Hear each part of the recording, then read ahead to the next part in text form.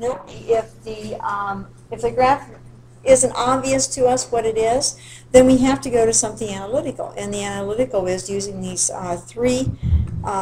the three conditions for continuity. So let's just go over and refresh our memory on that. One is that the output value has to be defined at that point. So we had an example here where we said at C1 the output value is not defined. It's obvious, maybe, to me at least, it's obvious that it's not continuous, because if I want to take my pen, and you can't see me doing this, I guess, if you go back to the video, but you can verify that I am going to make it obvious here. If I take my pen and I try to draw from here to here, I must lift my pen up and place it down on the other side to continue drawing. It's called the pencil definition. So if the graph is not obvious, like this one, that is an open circle, then we can look at the function and see if the function value is defined. It's not, so therefore it's not continuous.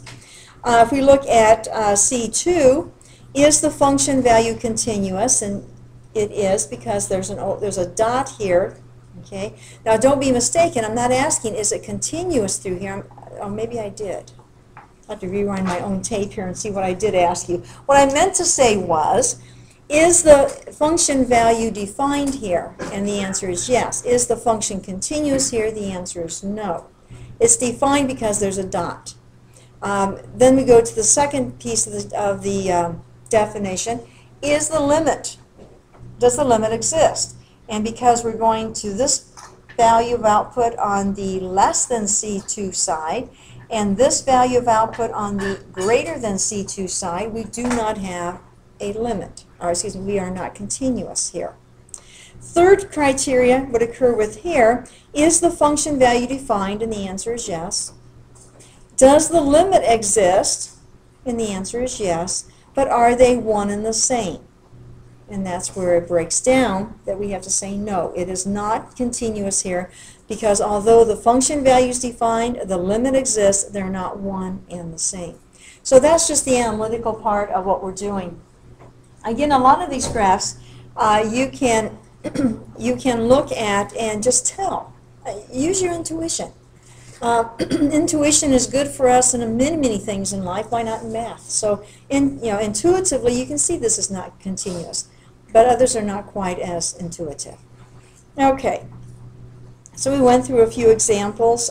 We know that polynomial functions are continuous everywhere, so if it's polynomial, you really don't have to go through those three conditions. Just tell me it's polynomial. I know it's continuous then. Okay, so we got down to then this piecewise defined. Now, the reason we need to talk about this piecewise is that, it's like anything else. The weakest point in a structure is at a joint. So if the joint fails, then the whole thing's going to come down and collapse. So on this one, 3 plus x, just that alone. Nice polynomial function. What do you know about its continuity? Continuous everywhere. Okay. What about x squared plus 1? By itself, it's a nice polynomial function, continuous everywhere, but I can only use inputs less than or equal to 2 for this piece of the function, and I can only use inputs greater than 2 for this piece. So where's the weak point? Where's the possibility of being discontinuous? At 2. So we have to look at that and put it through its paces. Does f of 2 exist? And again, which piece can I use if we're using the input of 2? It's only the top part. This is a common error among math students. It's only the top part we can use, because it's only here that we have or equal to. So the output value is 5. Does the limit exist? And the limit is approaching it from both directions. So if I approach it from values less than 2, which piece do I use? The linear or the quadratic? Yeah, I'm going to have to use the linear, because this is the only place that we have values less than 2. And so if I do that, I can put, it's a linear, it's a polynomial, so I use direct substitution. As I approach it from the less than 2, I get 5. What about from the greater than 2 side? Well, the only piece I can use for values greater than 2 would be the quadratic. Use direct substitution, I get 5. If both of the one-sided limits are equal, what do you know about the limit as x approaches 2? Does it exist? Yes. And it is the same thing then as 2. Okay, so, as 5 there. Okay, so then the third criteria is we've got the function value, we've got the limit. Are those one and the same? And this is where we would definitely need to use this because, again, it may be obvious on the Inspire, but it's we don't have open holes that automatically get generated on the Inspire. So we look at those. The limit exists in IS5, the output value exists in IS5, and those are the same. So therefore, the function is continuous at 2 and at every place else too, because of the nature of each of these. Okay. So now we come to my new problem here. Describe the intervals on which the given function is continuous. Explain why the function is continuous on the interval, and if the function has a discontinuity, identify the conditions of continuity that are not satisfied. These are the 3 conditions we're talking about here. So I have that h of x is the composite function of f and g. I have f of x is 1 divided by the square root of x. I have g of x is x minus 1. Okay. If I am looking at h of x, and I know that it's f of g of x, what's another way I can write f of g of x? F of what? X minus 1. Why? Because the output of this function is g of x. That's why we can write it in here. The output of one function is the input of the other. But we can also, because the equal sign tells us so, we can also then use x minus 1 as the output of g of x, and that goes in here. So we have 1 divided by the square root of x minus 1. Now we have this criteria over here that says x is greater than 1. Why would that be necessary? Again? I don't get 0.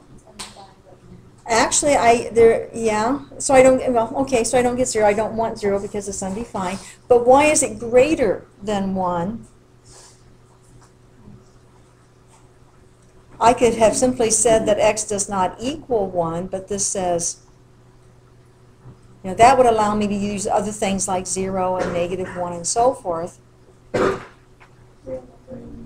Yeah, I want real numbers only. If I have a 1/2, if x is 1/2, I'd have the square root of negative 1/2. I want to stay with the real numbers, so I'm going to stay with positive radicands in there. Okay, now, describe the intervals on which the given function is continuous. So the given function now is h of x. F of x and g of x were important to us in order to build h of x. But what interval would give us continuity on here?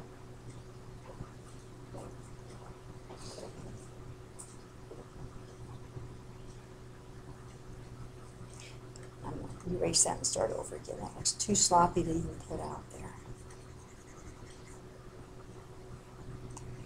Let's try it again. H of x is continuous for what input values?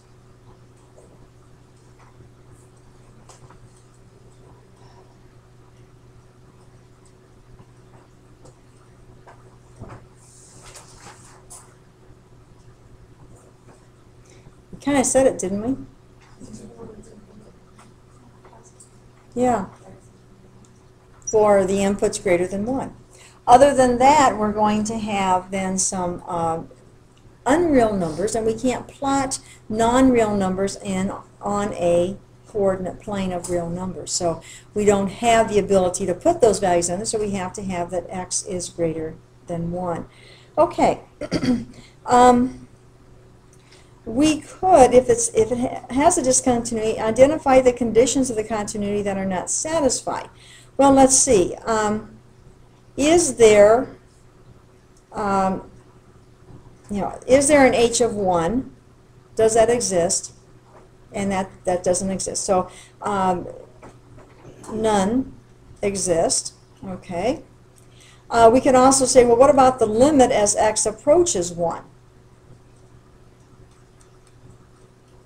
Again, we have to qualify this. We would have to qualify that we can only come to it from values greater than 1.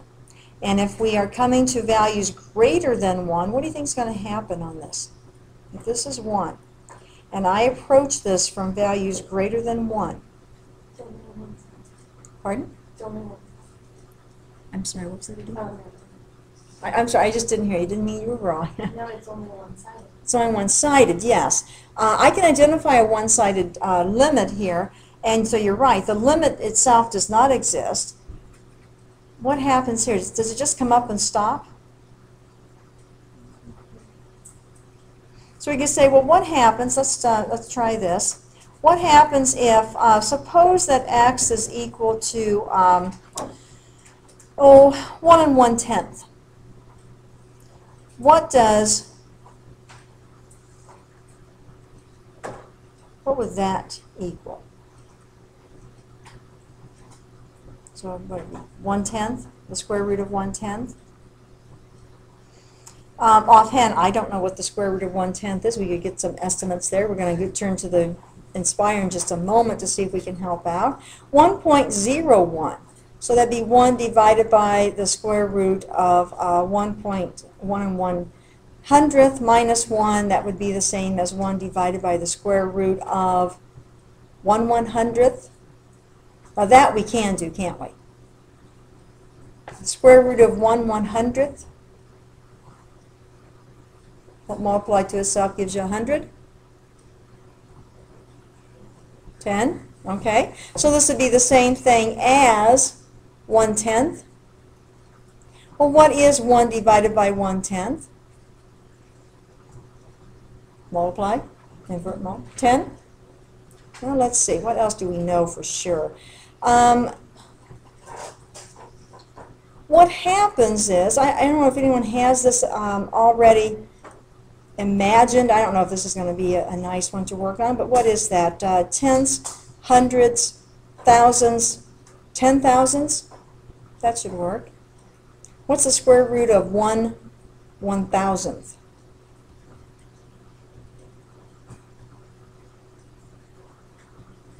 Tens, 100,000, 10,000, 1 10,000s. Or should it be 100,000s?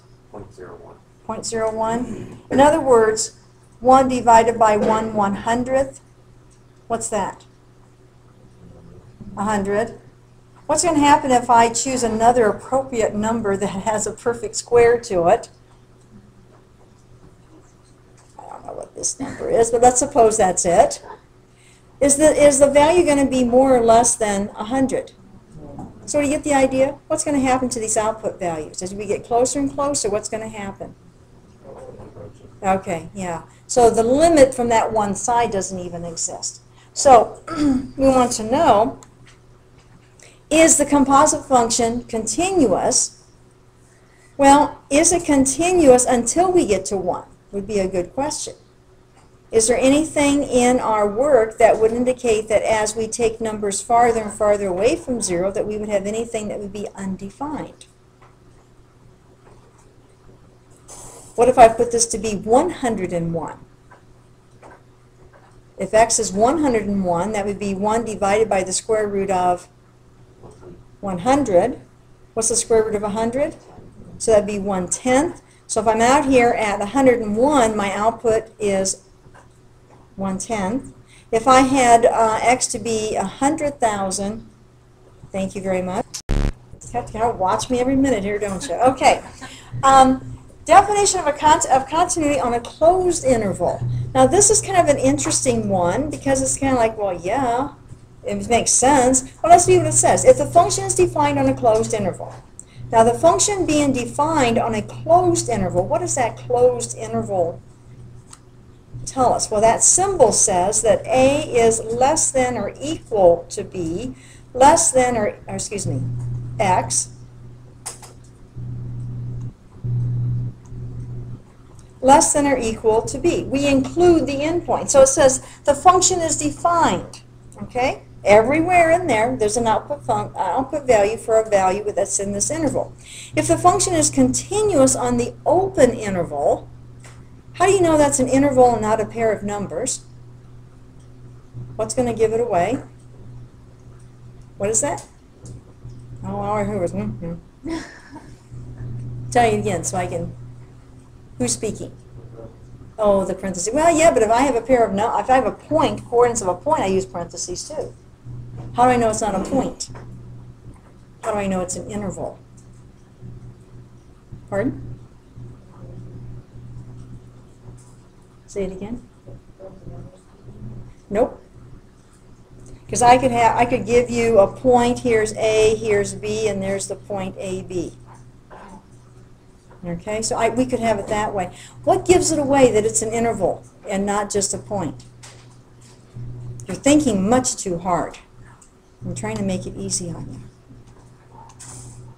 How about the words interval?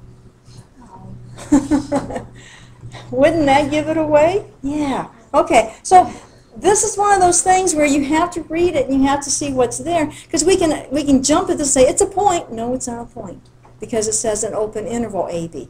That's one of those that we double use those parentheses in many ways, and this is one that can trip you up, so don't let it do that to you. Okay, so the function is defined. The function is continuous on the open interval. So given an interval, let's call this A, and let's call this B, and if it's an open interval, we have those open ends there. And we know it's continuous here. We know it's defined here. So everything looks very nice in here. But how do we know that it is continuous on the closed interval? Excuse me. Well, here's what we're going to do. We're going to look at, remember that the definition or the condition says the limit as x approaches. Well, if you can't approach this from the other direction, then you can't really talk about the limit as x approaches a. It has to be both directions. I can't do it because there's nothing over here. So this is why in this one we say the limit as x approaches a from the greater than a. If as you approach a from the greater than a values, your limit is your output value. So that means I could go in and fill that in. And if I approach b from the less than b, so I can't do it from the greater than, it just doesn't exist. If that limit has the same value as the output at that point, now I've got a closed interval. Okay, now I can talk about the closed interval. The non-example, the opposite of this would be this. What if I have everything we had before? We've got this nice function. It looks just like that. Is it defined? Yes. Is it continuous on the interval? Yes. But at A, f of A is up here. And if at B, f of B is down here, would that be a continuous function on the closed interval? No. So that's what it's saying. It's saying don't be misled. You could have this situation happen. We don't want it to happen. We know you know that limits come from both directions. You can't do it on this one. So we'll let you know that if you come from this direction on this interval, end of the interval, and come from this direction on this end of the interval, and those all match up, you got it. You're okay there. That's basically all it's saying. Why is this important? Well, to be real honest, in the life of your life of business calculus, probably not as much as it would be for someone studying mathematics. And to go on into more calculus for more business majors, some of them do go on to more calculus. That statement's important because we can use it now to do proofs for other functions, other theorems rather, other statements. And that's why it's important. But it's also nice just to see the situations that can come up. Okay, 5 more minutes, and then we're going to have to break this and go to our quiz. Discuss the continuity of the function f of x on the closed interval 0, 4, and then talk about any discontinuities that may come up.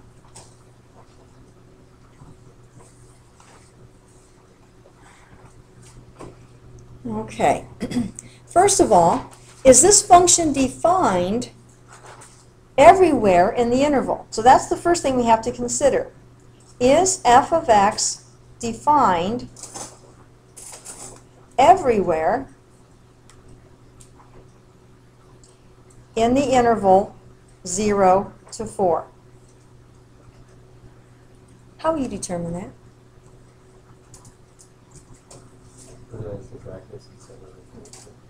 Well, how do you determine if it's defined there? Pardon? Should we test it? How would we test it? Okay, we could put some points in. Put 1 in, 2 in, 3 in, so on.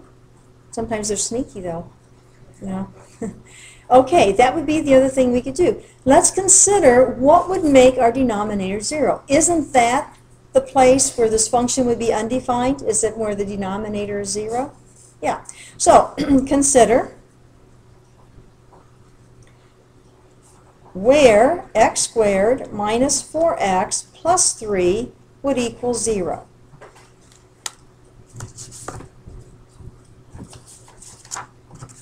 Alyssa's given us the idea that we could factor. I don't know if we can or not. Okay, but is it possible to factor that trinomial? Again, we spent a lot of time in Algebra 1 doing all this factoring. You've got an Inspire, right, that could do the factoring for you if you get lazy, because this is not how to factor a trinomial class, but let's just give it a go. X here.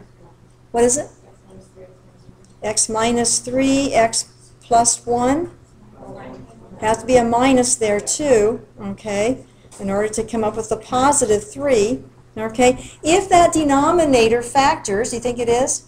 I'm taking your word for it, okay? If that's true, then what do you know about x minus 3, and what do you know about x minus 1?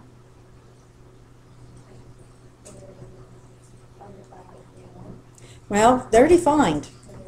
They're defined. Two numbers go walking together. When they meet, I guess they're walking together, they have met, but when they meet, they dissolve into nothingness, 0. I can't do that. That's a silly story. I was going to try to make up something, but it doesn't work here. Okay, but if we have two numbers that multiply together that give us a 0, what do you know for sure, without a doubt, about one of those numbers?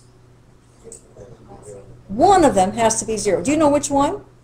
No, I don't either. Don't know which one. One of them has to be 0. What if it's this one? If that's the case, what is the value of x? 3. What if it's this one? So the places where this fraction could be undefined would be at x equals 3 and x equals 1. Are there any discontinuities in this function?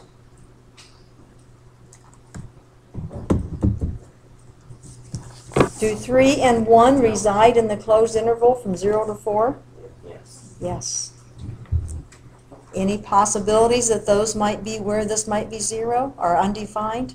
Yeah. So, do we have any discontinuities? Yeah. So, therefore, Wait, I have a question. yes. So, how did you figure that out? Did you just plug those points into the equation then? Well, no. What I did, I took your suggestion. Yeah, you factored it? I factored it.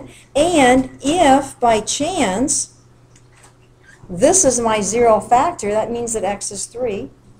If this is my 0 factor, that means this is 1, or x is 1.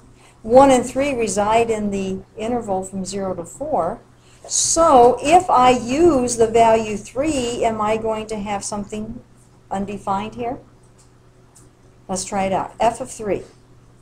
What is f of 3?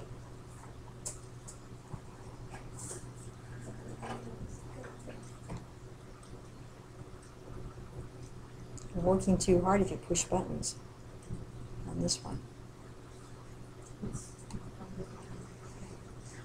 You will get an undefined value, won't you? Yeah, you will get an undefined value. And what happens if you use f of 1? If you use 1 in there? Same thing, yeah. We'll get 1 divided by 0. It's undefined. So is this function undefined in the interval? Yeah, it's not defined everywhere. So is it discontinuous in that interval? Yeah. So we say it is discontinuous at x equaling 3 and x equaling 1. Wow. Did we do that or what? Look at that. New piece of technology, so this hopefully will work just fine. It seems to be working fine. Okay. We are discussing in this section, let's just kind of go back a little bit and see what we're doing here.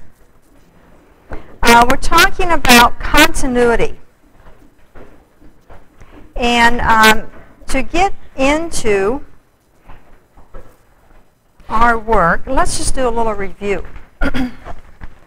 A big piece of what we are doing in calculus is having to deal with continuous functions, and if we don't know if we have a continuous function or not, it can play havoc with what we know to do. So let's just do a little review. A review of continuity. Now, try not to look back in the notes. You know, let's see how much you can remember of this from our discussion before. There are 3 conditions for continuity. Let me just put an example up here.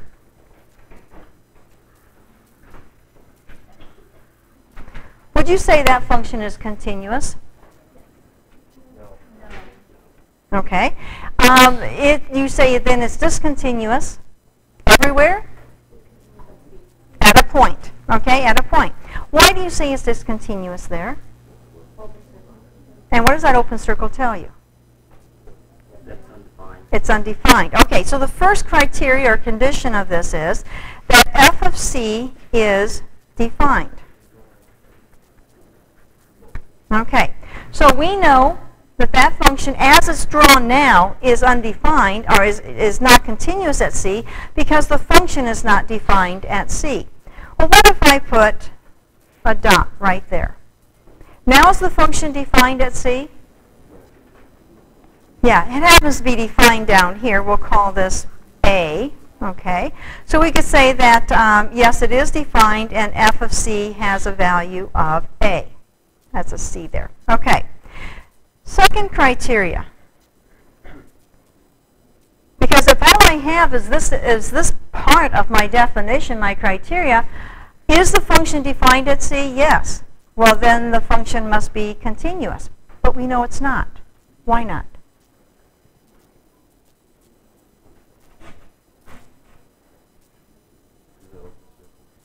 Well, but the open circle is filled in down here.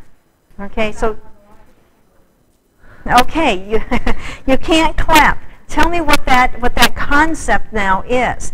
We say we can't clap when we're looking at what kind of a mathematical problem? Because you're absolutely right. We said we can't clap, we couldn't clap when we were looking at what type of problem? I'll give you a hint. It's the name of the section, 1.5. What do we study about in 1.5? Yeah, it's the major idea. Actually, it's the first new information for most of you that we've had this semester. Go back and look. What's section 1.5? Limits. Limits, yes. Okay, so when we were looking at limits, there was a condition of having, a function has a limit if you can clap, okay? Meaning what? So the limit as x what? Approaches what? Now when I say the limit as x approaches c, inherent in that statement are 2 actions. Approaching c from both sides. Yeah, from the less than c side, okay, from the less than c side and from the greater than c side. So if the limit exists of this function, then we say it has met that condition for continuity. So we've got that it's defined, check. Is there a limit as x approaches c?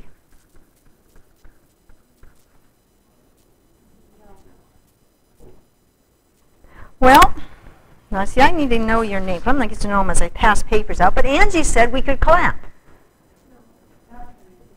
Oh, you don't think we can clap? As I approach C from the less than C side, where are my output values going? Right to here. And if I approach C from the greater than C side, where are my output values going? Right to here. Let's call that B, output value B. Is there a limit to the output values? And if so, what is it? To B or not to B, right?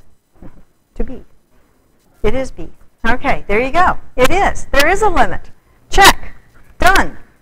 It's met two conditions for continuity. But would you say this function is continuous at C? No. So there's a third condition that is the most important condition of all. So now the question is, what is that third and most important condition?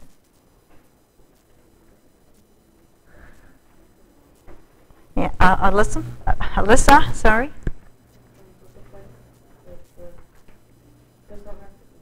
Yeah. Okay. You're on the right. You're on the right track. And the fact that we have a limit, it goes to here. Okay. But the fact that the output value is really down here, so what is that third and final one? Alyssa's got us going on this. She's got the idea. Yeah. The limit of f of x. What now? Oops, you're missing something. I can't go on until you finish it. As x approaches c, okay, equals what? F of c. Okay? The fact that we have an output value, good, we need it, isn't enough. Sufficient, necessary but not sufficient. The fact that we have a limit, necessary but not sufficient, what is sufficient is that those have one and the same values there. Okay, so that's a review of continuity. We know that this function is not continuous. Therefore, f of x is not continuous. Now, can I just say that? It's not continuous? I have to add on something, which is what? Yeah, yeah. Because the function is continuous every place else, isn't it? Yeah, every place else it's just at one point. Okay. Let's now continue with the work that we had here. And let's see. Make sure that we don't skip a problem here.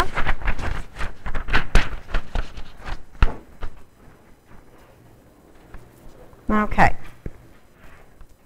It says, sketch the graph of the function and describe the interval or intervals on which the function is continuous. Is continuous. Now, again, sometimes the best way to answer that question is to answer the other question, and that is, where is it not continuous? If I know where it's not continuous, then I know I can determine where it is, because it's going to be every place except at that point. Well, looking at this function, I'll bet every one of you can tell me one input value that could cause real problems to us.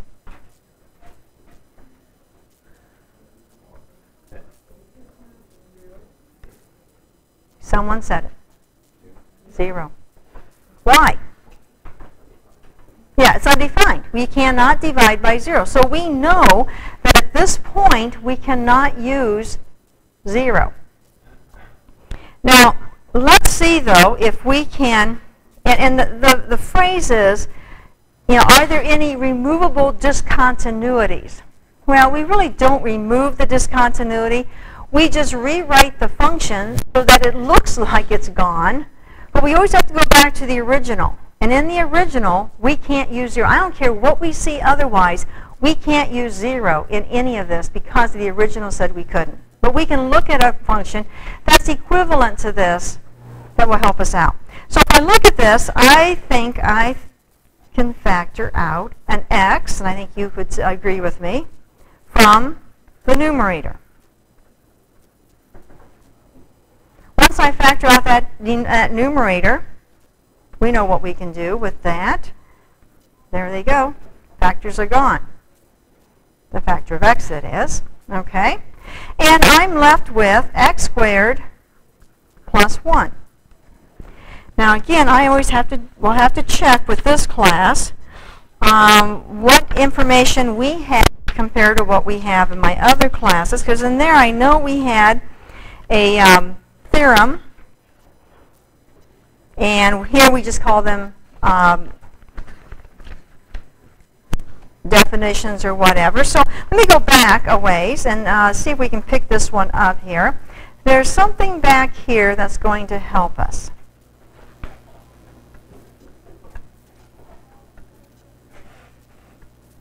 Whoops, there it was. You see it? Very top? Yeah.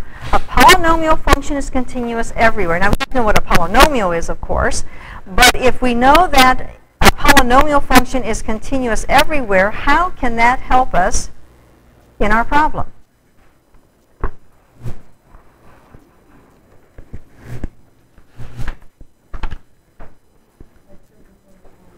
Absolutely. Absolutely. This is a polynomial. Polynomial functions are continuous everywhere. Since f of x is equivalent to this rational function, this fraction, and this fraction is equivalent to this polynomial, then we can say, therefore, f of x is continuous everywhere.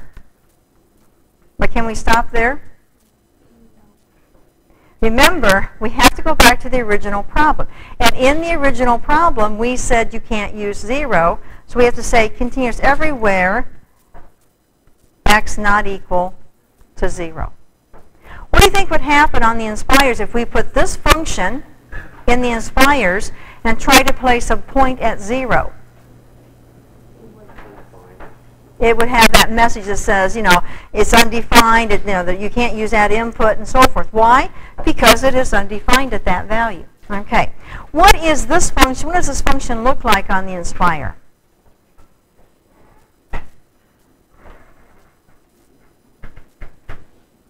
Good. Pick them up. Let's see what we've got here.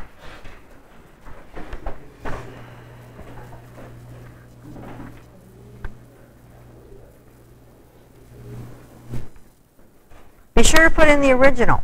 Don't put in anything but the original. If you make a mistake on your algebra, your calculations, you'll never know it unless you put in the original. Did everyone start with a fresh document? Go home, new document, just say no, that type of thing. Okay. So if we go in here, let's see, we need to have a fraction, and that was, I believe, x cubed. Be sure you bring down that cursor so you have it where you want it. X cubed plus x. Is anyone watching the time for me? I think I know that we're close, so trying not to go over 15. Okay, so if I graph this, there's that parabola. Raised 1 unit up on horizontal translation. We go in here, we put a point on. We know how to do that. We're really good at that now. So we put a point on. We change the value of that. Go into menu. Go down to that, was it number 7? And because we're so close, well, she's working on that unravel. How do we do that? How do we put that coordinate to 0? We go over, we hover on the input, we tap enter twice, open up a text box, How do I get rid of my like thing? press escape. Make sure it's a point on, yes, that's a good thing. Now, it's not that this class is about Inspire, that you have to know how to use it, but it can sure help us, because when I ask you on a quiz or a test to show me graphical proof that you understand this, the concept, the problem, whatever, you often want to put a point on and change the coordinates. Yes? Hit escape. Okay, now try it. Just hover and then hit enter twice. Okay? And when you press 0 there, we do get that message, invalid input, can't do it. Okay? So, how do we fool the calculator into thinking that it's there when it's not? You could drag it, but that's not going to help as much. I suppose it is. I suppose you could, Daniel. You could drag it. The reason I hesitate to have you do that any and all times is because sometimes it can really mess with our head, because we think we're there when we're really not. This is the better way. Okay, so how close do I need to get? Yeah, just get, kind of close, as close as you want. And then it will look like it's there. Now let's go through this, because this is something else. I have 1e to the negative 8. I don't want that. Okay, I want it to say 0. So I'm going to do the same thing. I'm going to hover, just get it to hover, and then press the plus, minus, so do a plus, plus, plus, plus, and see what happens. Do a minus, minus, a subtraction key. Because if you do that, what happens is it will change the number of digits displayed in that. So if I now do a plus, I'm going to get a bunch of zeros there. If I do a subtraction, I'm going to get, I'm going to fool it into thinking that it's there. We know it's really not. You're looking, pardon? You have to hover. Don't do anything but hover. Don't hit enter, don't do anything. Just get it to hover. Okay? Just hover over it. Okay, now, if you leave it like this, is it correct? What's wrong with it? Yeah. On your paper, you can draw an open circle. If you do want to do this, you can go to Menu, Actions, and there's this thing called Attributes. There's other ways of getting there, but this is one sure way everyone can follow. Menu, Action, and then Attributes. If we press Enter, go to the point. And you get this other icon, and it says point on. Now, yeah, that's what I want, so I'm going to press Enter. And I have then this menu that's going to pull down. And now if I use a right or left, I can change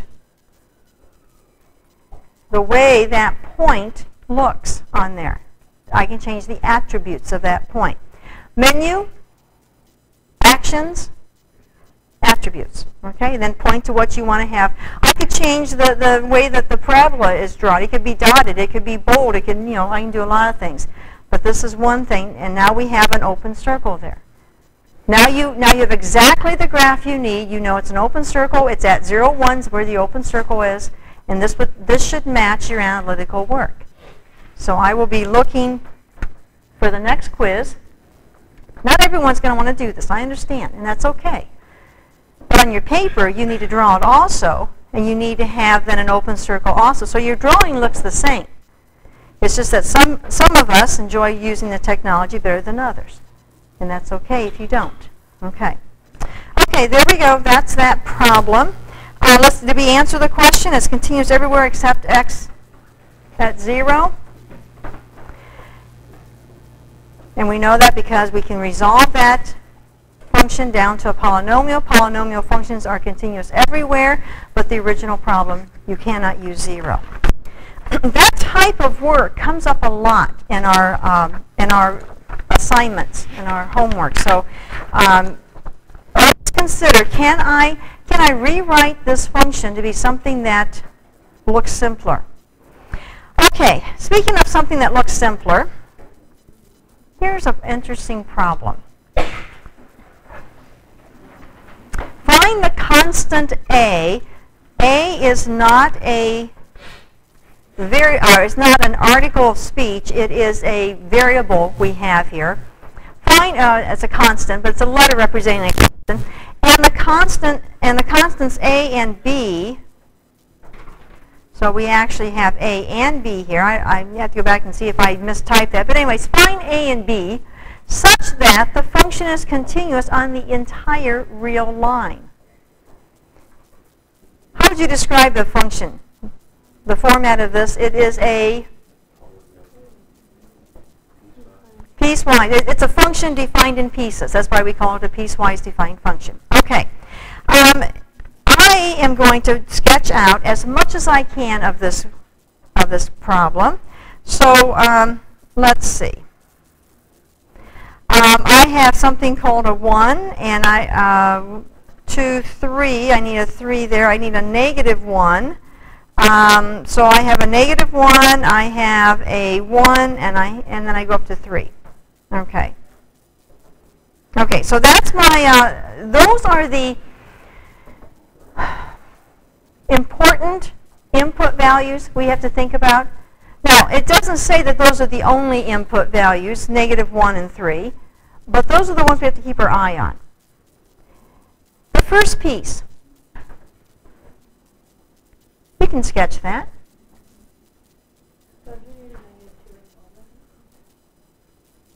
Let's look at this. The first piece. When we see this number 2 here, are we looking at a input or output?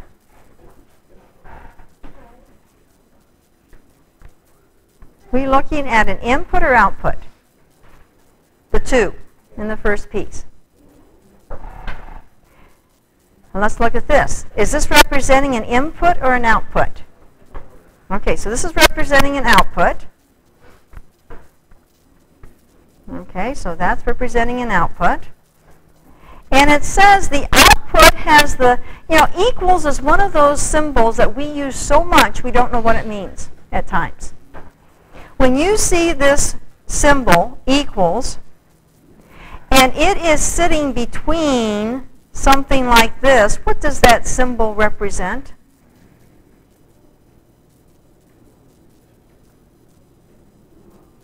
So simple yet so hard sometimes.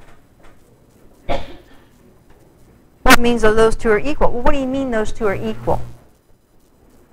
The value of the expression on the left side, how does it relate to the value of the expression on the right side? It is the same, yes. Well, if I come up here and I have f of x as the output, here's that equal sign. It says f of x, output value, equals, is 2 an input or an output? If you're saying the output equals, you better have an output equals an output, otherwise you don't have an equality. Correct? Output equals output? Okay, so what does the 2 represent in unison? The class whole all says output. Okay?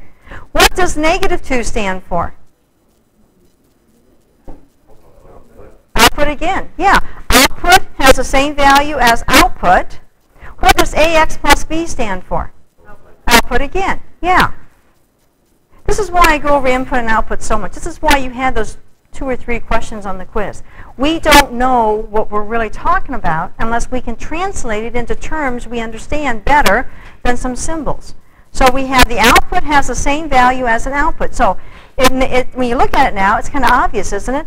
These are outputs. Someone suggested I needed -2 here. Do you still think I need a -2? No, because this is an output. Okay, so let's see.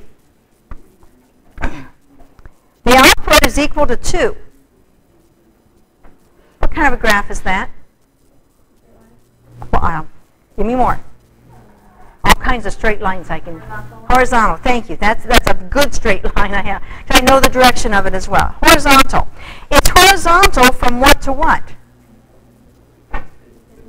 Infinity, all the way across here, right?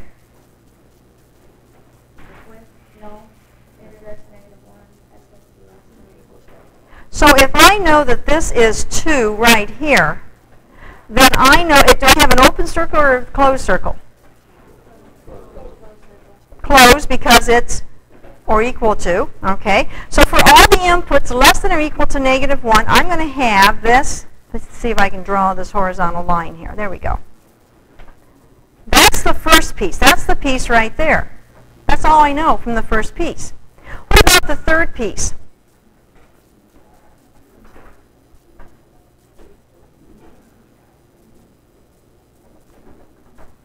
What kind of a graph? Horizontal line, -2. For what? For values greater than 3. So I'm going to have to be down here, -2, closed circle, open circle, close. What direction? In the right direction? Or the correct one? Okay, so there we go. Now, that's piece, the third piece right there. What kind of a graph do you expect to see on this middle piece? Pardon? Are you asking or telling me? I like to have statements, not questions back, okay? So tell me with conviction. It's a linear function. Yes, it is a linear function. And if it's linear, do we know if it goes downhill or uphill? Let's consider the problem. It says find the constants a and b such that the function is continuous. I've got the first piece and the last piece. If this function is continuous, that middle piece had better go which way? Uphill or downhill? It better go downhill. It better go from here down to here, right? Otherwise, am I going to have a continuous function? No. Now, have we used anything except Algebra 1 stuff so far? You know, this whole class, I keep telling everyone, Math 50 as well, I really do not teach you any new mathematics. All we do is repackage what you already know, throw in some terms you haven't heard before, maybe some notation, but everything we do is based in math you've already had, Algebra 1, Algebra 2, okay? So far, we really haven't. It's the whole way this thing's packaged. We have to unwrap it to make sure that we understand each piece. So we understand these pieces. We know what continuity is. We know then that if we're going to have a continuous function, this thing had better go downhill. So A had better be negative. Better be. Okay. Now, here's the other thing. If we're going to connect these two pieces together, right up here, what value is this going to have at this endpoint? Ax plus b is going to have what value? Now, ax plus b is an output, right? Okay. What's the output value here? How much? 2. Okay. So ax plus b has to have what value at this point? 2. Now, can I use -1 in here? No. Why? It doesn't say I'm allowed to. But I do know, let's get rid of this, I do know that at x equaling -1, ax plus b has the same value as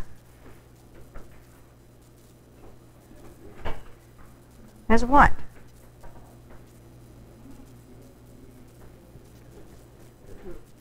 Well, if x is -1, this is going to be -a plus b equals how much? And you said it, 2. Okay? So I'm going to replace the x with -1. At that point, now remember, I can't use it, but many times in math we say, well, just suppose I could. Okay? Just suppose I could. If I could, what would its value be? Well, if I could, its value would be the opposite of a plus b, and the output would be 2. Okay, over here, at x equaling 3, I can't use 3, can I? But suppose I could. what's the value of this? Yes. Oh, thank you. What is this? What is ax plus b if we could use 3 for x? Well, x is 3, right? 3a plus b. And what's the output value? -2. Okay. Now, look at this. I've got 3a plus b is -2. I've got a, opposite of a plus b is 2. I've got to find the values of a and b. Boy, I sure wish I knew some mathematics that would help me solve for 2 unknowns in 2 equations. Any suggestions? What is it? Suggestions? That's not equal to each other. Known as solving a what?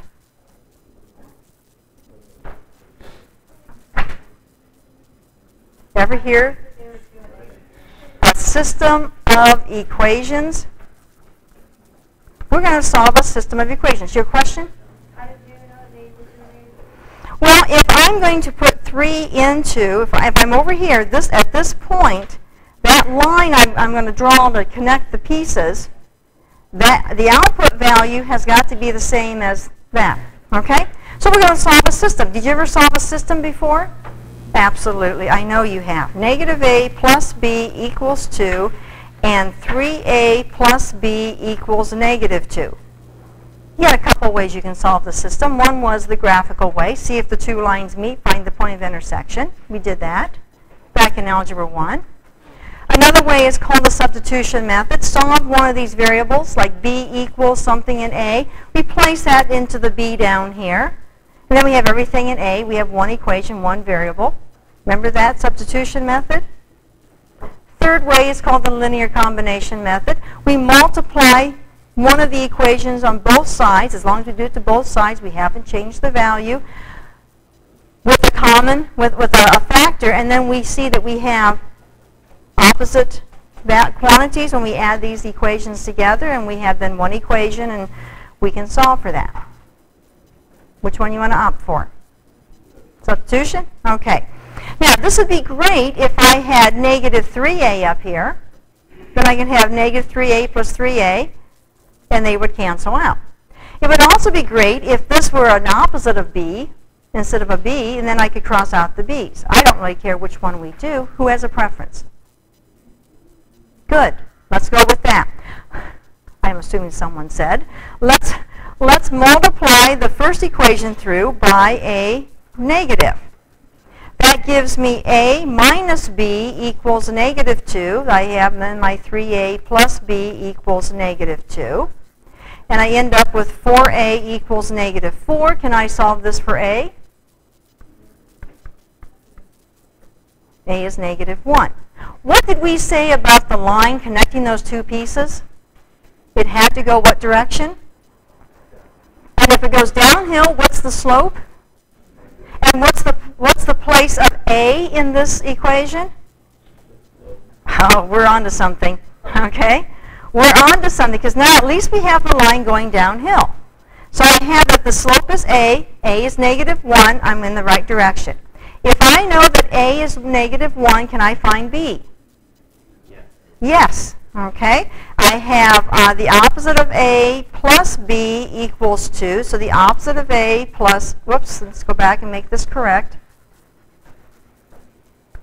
I have the opposite of -1 plus b equals 2.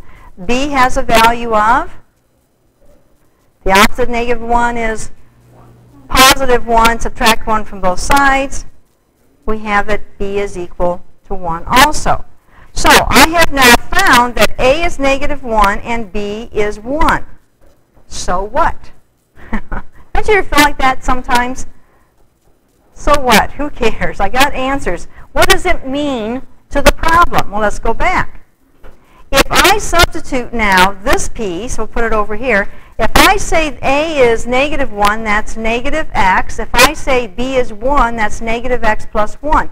Would that be sufficient to make those connect? Raise a hand. How many think it will? Ooh, not too much confidence in this. Well, let's give it a try. Take your inspires. Let's add another graphing page. If you're like me, you've got F2 of x. I need to find a template for a piecewise defined function. Where do I find the templates? It depends on which one you're on, okay? So if you're on the black key, you have your very own key. If you're on the gray one, it's Control. Did someone say Control X? Who said that? Okay, multiplication.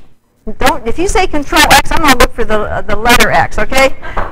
So, yeah, she was trying to lead us astray back there. Okay, multiplication. Remember, we don't use X for multiplication in this class. Okay, now, we have two possibilities. We've got this icon here, this template here, that is only good if we have two pieces. How many pieces do we have? 3. We need to go to the one next door, okay? Go over to the one next door. Make sure you have the one that has the commas in it. Press Enter. And it's going to say, okay, how many pieces? 3. So we can just press Enter for OK. I don't know, how many do you think you could have on here? Oh, my goodness. Can you imagine? I got 20. I got 30. Oh, my goodness. I really don't know how many. Just for kicks. 50? Wow, look at that. That looks pretty interesting. I don't want to do that problem, though. Okay, we're not going to do that one. Let's see. I probably lost everything, though. There we go. I'll get back on task here. Anyway, we just want to have 3 of these. Okay, so we're going to have 3. Now, what's the first piece? 2. Tab. We use that output for what part of our domain? X less than or equal to. On the gray one, how do you get a less than or equal to? Because you got a less than key. Control. If you're on the black one, you got your very own little template for those inequalities. Did you find it? Okay. Less than or equal to -1. Tab. Now, are you going to put in AX plus B? No. You know, I just thought of a really neat thing I could have showed you. I could put in what they call a slider, and we could change it and see what happens when I change A and B, but I'm not going to do that. Because we know it. We know it to be -X plus 1, tab. It's good for what? -1 less than X less than 3, tab. And we've got -2, tab. And this is good for X what? Greater than or equal to 3. Okay. If this is correct, we should see what looks like a continuous function. Zach, did it work? But how can we be sure? You could do what's called trace. I don't use trace as much, but some of you might like it. We go to trace, go to graph trace, and we can use the left and right arrow keys. I will tell you, if you do, I'm pressing this like crazy. And then I let go. Oops, it didn't do it. But on the handheld, it keeps going. Okay? So I don't like that as well. I'm looking down here at -1. Whoops, I kind of skipped it because it's going on pixels. So that's not my favorite way to do this. Yes? I plugged it in wrong. Okay. How do I go back? I would press tab, and then you should be able to go back in and make some changes. Yeah, go back and just press tab, and then you should get the entry line back. Let's do a point on. We'll do a point on. Let's do 2 points on.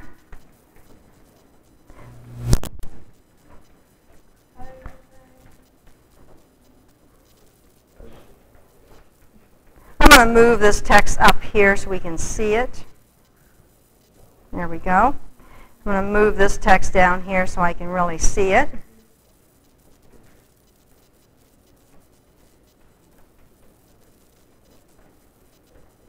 I'm not sure. Where did that come from?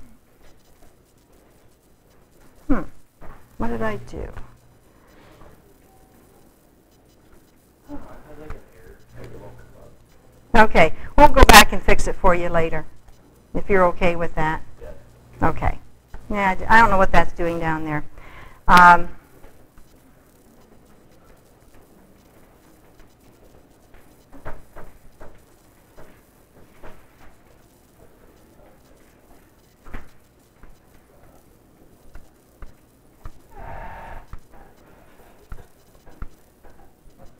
Well, whatever. Okay, if I come over here, I'm going to change this to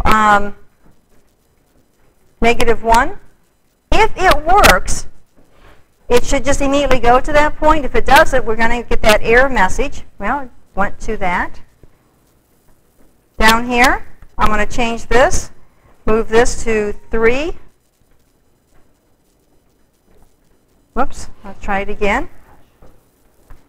Move this to 3. And there it is. Again, I don't know what this is doing down here. We'll just hide it. Okay.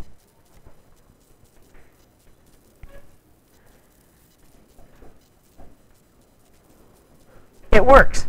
It's there. We connected the pieces nicely. And so we can go in here and connect those pieces, because this is the graph of that. Right there. Okay. This is one of the problems that it takes a little more time to do. It's not, piece by piece, it's not hard, but it's when you put it all together. That's what math is all about.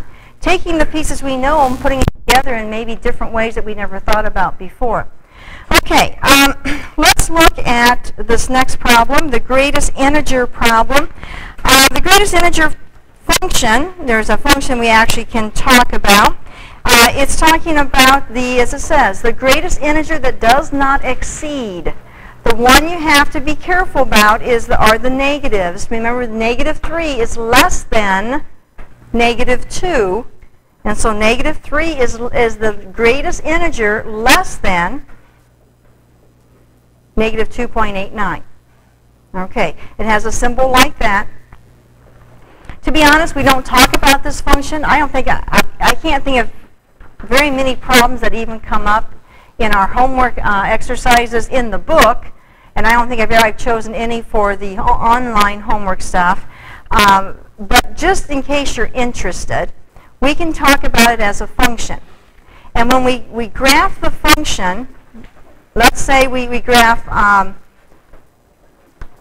I'm not sure what number you're at, so I'm just going to make it f of x. You can choose whatever number you want. But if you have f4 of x and put in f4 of x, there is a command. Thank you. There is a command that, whoops, let me get out of that, that we can use. I'm on f3 of x. It's not, well, it really is someplace, but it's on the calculation page. So the best way to tell you to find it, besides typing it in, is to go to Catalog. And if you're not on the first menu item, the catalog is right there on the gray one. If it's not on the first menu item, just press numeral 1. It's the only way to get to that. You can't tab or anything. And then type in the letter F, and you get down to the F's of that listing, and just keep going down, down, down, down until you get to the word floor. Okay? The Inspire uses something called floor or ceiling for these functions. So let's come back to about it. This function is saying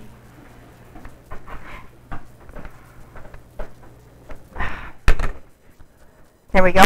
This function is saying, what is the greatest integer that does not exceed 2x minus 1?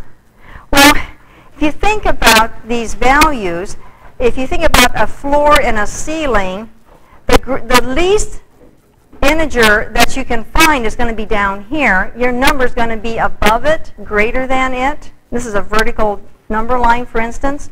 And so we talk about it as the floor. So the command is floor. So here you'd have floor, comma, 2x minus 1.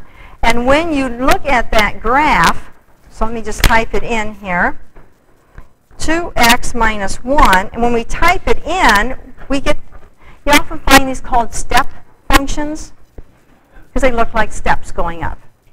Now, the only thing that's missing here is which one has the open circle and which one has the closed circle on each one of these.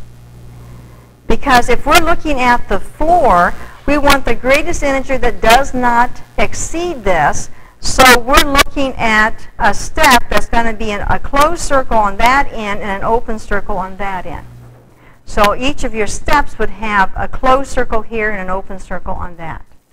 Again, we don't really talk a lot about this, the greatest integer function, but it's one of those that I know you've seen in other classes, but you probably called it a step function instead. Okay, again, I don't know that you have any in your homework, but it is a part of the text, and I just thought you might enjoy looking at it and seeing what it is.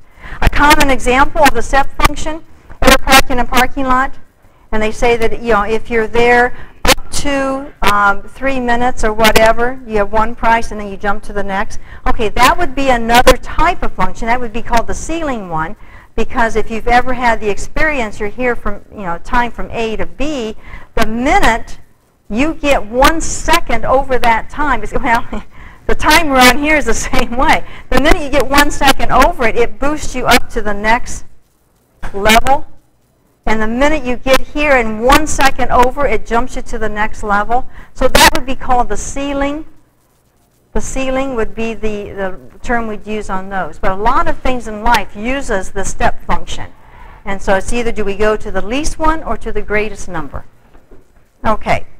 I really want to spend some time with you on the quiz. And I think we'll call this a wrap on this one.